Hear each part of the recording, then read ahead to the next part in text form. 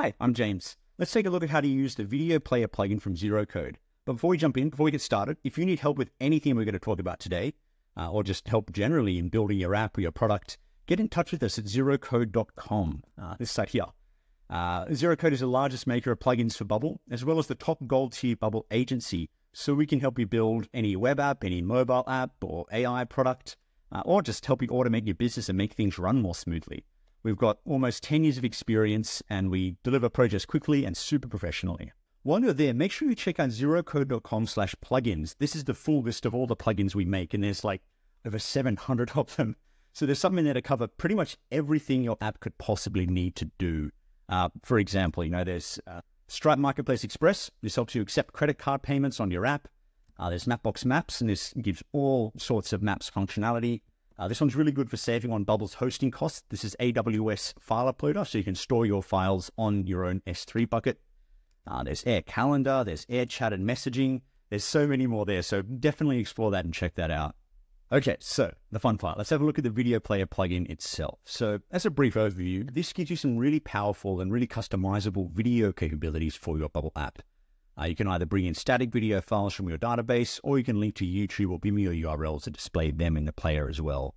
And there's a bunch you can customize to make sure this is really branded to your app and feels really, really native. But on the plugin page here, a few things to keep in mind first. There's a bunch here that will really help with installing and setting up and all that sort of thing. First thing, the live demo button here. This will open up a public-facing, already configured app with the plugin, with all functionality added in, so you can experience it as a user would experience it and test it out yourself. You've got the player, you've got all the customizable controls, the playlist, repeating groups, all the fun stuff. So test that first. There's also the documentation here, so this goes really in depth onto every capability that the plugin has. All the parameters and properties you can change, all the actions, and some example workflows that you might want to check out as you're setting it up yourself. There's also down here the intercom chat bubble. So any questions you have as you're setting this up, or questions you might have about the plugin before you set it up, send a message there. We'll get right back to you and help you out with that. Last thing, the demo editor. So this will open up the actual Bubble editor with the plugin installed, with everything set up from that demo app that we saw a second ago.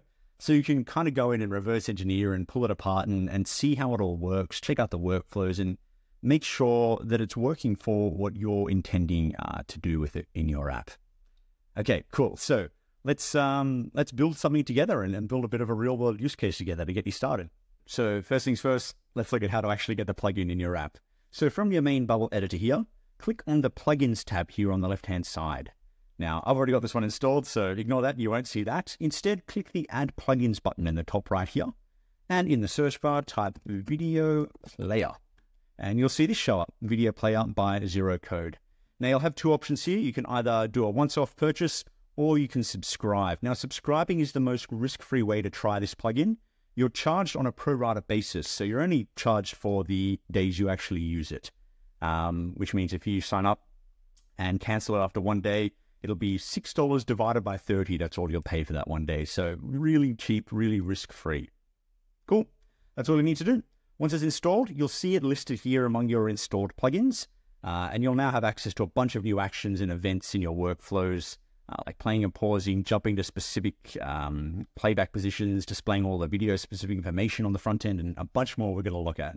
Okay, now that we have the plugin installed, let's look at a specific use case, like how you might use this in a real app. So I've prepared a screen here. This could be part of the onboarding for your app, where you're welcoming new users to their dashboard, and you want to show a video here to welcome them personally, or showcase a part of the app, or show a bit of a tutorial or an onboarding or anything like this. Okay, so to add a new video player to this page, what I'm going to do, I'm going to scroll down and find the new video player element here. And I'm going to drag it into the container I've set up here already. And this will appear in your sidebar once you've got the plugin installed. So install that first, and then you'll see that there. Now that this is in our editor, let's have a look at some of the options we have here. To start with, this field here is where we specify the video file that's going to be playing in our player. Now, this can be a URL to a YouTube video or a Vimeo video, or it can be dynamic data that links directly to our database for a video file we have saved there. Underneath that, we have a bunch of parameters and things we can customize and control, things like the poster image, so the thumbnail, things like the video playback speed, hiding and showing certain controls like the full screen button, the controls, the playback controls, whether the video auto plays, whether it loops, the color of all the controls. And then below that, even things like whether the video auto plays when it scrolls into viewport, starting and stopping exact parts of the video, and even subtitles. So have a play around with those. There's also the documentation we looked at before that goes into detail for all of these. And if we jump over to the workflow tab here, you'll see a bunch of new options. Actually, let me just start a test workflow for this. Here we go. We'll see a bunch of new actions we can do related to the video player here with playing video players, stopping video players, and being able to control everything through our workflows as well. Okay, so I'm going to delete that test workflow we just put in there, and I'll go back to the canvas. Cool. So for our demo app we're building here together, I'm going to paste a YouTube URL in here. And I'm going to adjust a few of the other parameters. I'm going to set it to play on mouse hover. That sounds fun. I'm going to mute the video, and I'm going to disable the control bar.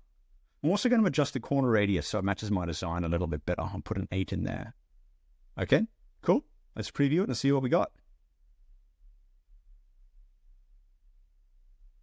Great, looking good. We have our modal, we have our YouTube video in place, and if I move my mouse over, there we go. We have the video starting to play. We have no control bar. It's on mute. It's doing exactly what we want it to do. All right, so let's go a bit further and adjust a few other things. Okay, so I actually have a hidden group here that I've made earlier. I'm going to show that. Now, this is custom play and pause buttons that I've set up earlier, and we're going to link them to the video so that we can control the video using our own buttons. So I'm going to change this to be visible on page load. I had it hidden before.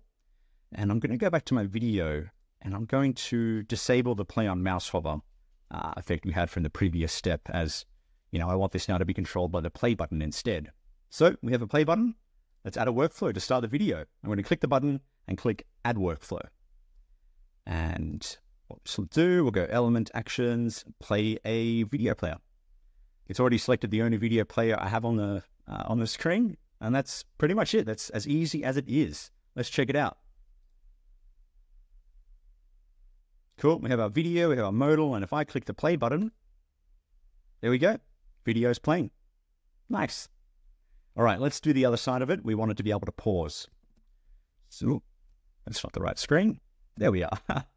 Okay, so we have a pause button here. Now, it's set to be hidden by default, as there's no reason to show a pause button when a video is already paused. So what I'm going to do now is go to the workflow and create a new event. Now, I want this to happen when a video player is playing. So this is our option here. A new video player is playing. It's already selected the only video player I have on the page. Great. And when this is playing, I want to show an element. And what that element is the pause button. Nice.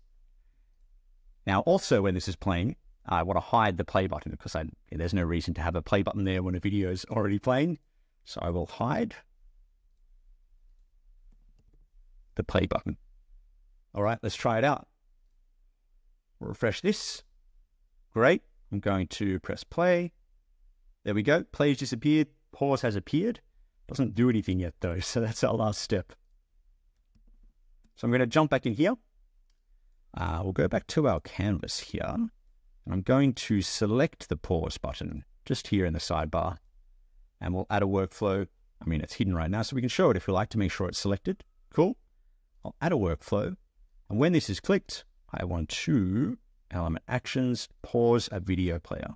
And you'll see there we have a lot of options there from this video player plugin. There's a lot you can do. Muting, unmuting, play from a list for repeating groups, lots of fun stuff. But for now, we're just going to pause a new video player. It's the only video player that we have on the page. But we also need to hide and show the buttons again. So when the pause is clicked, we want to hide pause. Because the video will already be paused and there's no reason to have the pause button. And the same thing for the play button. So we can start the video again. We will show the play button. Great. So we now have 3 workflows. The first is when the play button is clicked, play the video. When the video is playing, hide the play button and show the pause button. And when the pause button is clicked, pause the video, hide the pause button, and show the play button. Nice and straightforward. Let's try out everything all together. All right, cool. We have our modal, we have the video in place, and we have a play button. So I'll click play.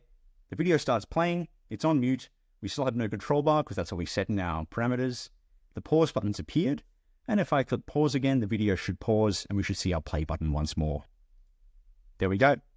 And we can keep doing that.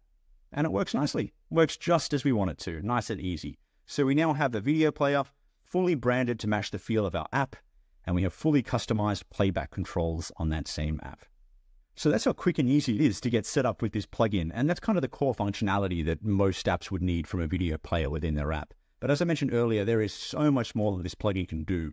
So do have a play with the demo app here and explore the full potential of all the functionality that's on offer here. Playlists and repeating groups and all sorts of fun stuff. As I mentioned earlier, if you have any questions, any worries, any troubles setting up this plugin and making it work within your app, don't hesitate to reach out. There's the intercom widget on our website. There's our support email, support@zeroqode.com. Get in touch. We'd love to help out. And that's about it. Thank you for watching. Don't forget to check out all the other plugins we have at zeroqode.com/plugins and reach out if you have any questions or need help building your application. Happy building.